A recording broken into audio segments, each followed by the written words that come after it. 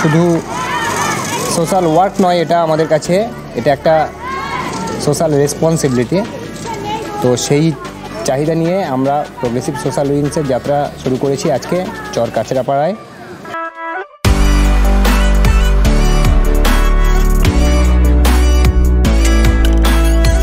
আজকে আমরা যে সোশ্যাল উইংসের প্রথম যাত্রাটা শুরু করলাম, সেখানে মূলত যে বিষয়গুলো আমরা রাখার চেষ্টা করেছি সেটা হলো সেলফ ডিফেন্স, এবং সেটা মূলত মেয়েদের। ইদানিং রাস্তাঘাটে মেয়েদেরকে রাস্তায় বেরোনো এবং সেই সংক্রান্ত নানা রকম সমস্যা, নানা রকম নির্যাতন, আক্রমণ ইত্যাদিগুলো আমরা দেখি। তো আমরা তো বসবাস করি একটা গ্রামে, তো এই গ্রামের মেয়েরা যাদের পক্ষে সেইভাবে প্রশিক্ষণ নেওয়া সম্ভব নয় বিভিন্ন জায়গায় গিয়ে, বা তারা সেই সুযোগগুলো সম্পর্কে জানেও না অনেক ক্ষেত্রে, তো আমরা চেয়েছিলাম একটা বেসিক সেলফ ডিফেন্স ট্রেনিং এবং অ্যাওয়ারনেস তৈরি করা, ওদের মধ্যে এই বিষয়টা ঢোকানো যে সমস্যায় পড়লে হাত পা ছেড়ে দেওয়া নয়, আত্মরক্ষার জন্য নিজের মানসিকতাকে শক্ত করা। সেই চেষ্টা আমরা করলাম সকাল থেকে, ওরাও বেশ উৎসাহী। তার পাশাপাশি যে দুটো জিনিস রাখলাম সেটা হচ্ছে অ্যান্টি সুইসাইড ক্যাম্পেইন।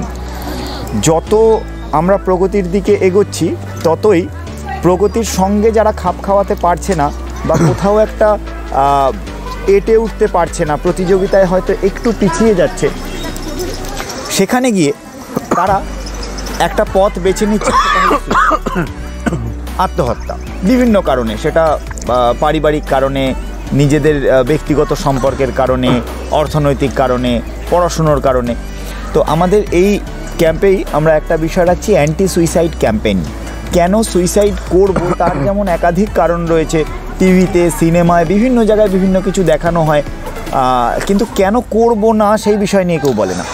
আমরা আজকে চেষ্টা করবো এদেরকে এই জিনিসগুলো বোঝাতে যে সুইসাইড একটা রাস্তা, কিন্তু সেটাকে প্রিভেন্ট করা, সেটাকে আটকানোর জন্য বা সেই মানসিকতার জায়গা থেকে নিজেকে ঘুরিয়ে নেওয়ার আরও 99টা রাস্তা আছে। সেই রাস্তাগুলো আজকে ওদেরকে আমরা বোঝানোর চেষ্টা করব। আমার মতে মেয়েদের আত্মরক্ষার জন্য ভাবা উচিত, কারণ আজকালকার মেয়েদের রাস্তায় বেরোনোই যায় না যা সময়। তো সেক্ষেত্রে হয়তো আমরা একবারেই ওই কুংফু কারাটে সব কিছু অ্যাপ্লাই করে কাউকে মেরে ফেলতে পারবো না বা তার থেকে বেরিয়ে যেতে পারবো না, কিন্তু একটা চেষ্টা করতেই পারি, যেখানে যদি আমরা চেষ্টা না করি তাহলে হয়তো এর থেকে আরও খারাপ কিছু হতে পারে। তো ওই খারাপ থেকে বাঁচার জন্য একটু যে চেষ্টা, সেটা একদম প্রাথমিক যেই চেষ্টাগুলো হয় সেইগুলোই আমরা চাই যে মেয়েরা শিখুক।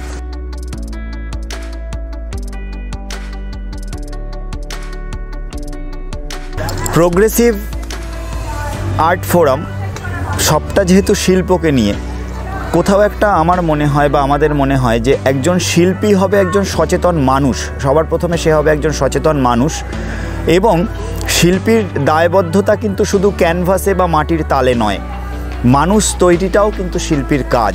তার ভীষণভাবে জরুরি, কারণ সে সচেতনভাবে সামাজিক সমস্যা, নানা রকম বিষয়গুলোকে বুঝতে পারে এবং তাকে তাড়না যোগায়।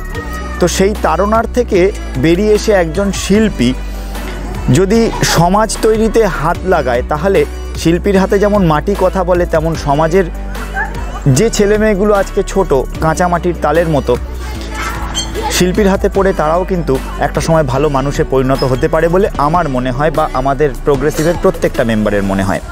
তো সেই দায়বদ্ধতার জায়গা থেকে নিয়েই আমরা এই ছোট ছোট বাচ্চাদের, যারা আমাদের কাছে কাঁচা মাটির তালের মতো, তাদেরকে নিয়ে কিছু করার চেষ্টা আজকে থেকে শুরু করলাম। ইতিপূর্বেও আমরা কাজ করেছি, তবে এই অঞ্চলে এই প্রথম। এই শুরুটা এখনও পর্যন্ত বেশ ভালো হয়েছে, কোনো সমস্যা হয়নি, আশা করি হবেও না সমস্যা। ভবিষ্যৎটা আরও ভালো হবে আশা করছি।